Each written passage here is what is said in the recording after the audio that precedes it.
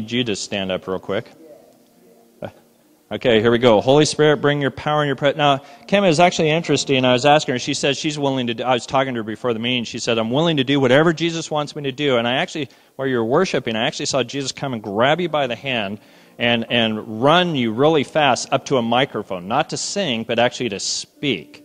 And he's going to actually put a teaching anointing on you also that you're going to use. And you're actually going to become a trainer in the body of Christ. And the Lord's going to actually take you to other places to actually equip people specifically. Now, you're wanting to do just healing, but Jesus says there's more in you than just healing. There's actually a dynamic of training people in wisdom that the Lord is going to release in your life. And He's going to help you show people how to come into a covenant relationship with God and also grow in their prayer life. And I just command that to come forth right now in the name of Jesus Christ. Cause her to become a place of refreshing and renewal through her life.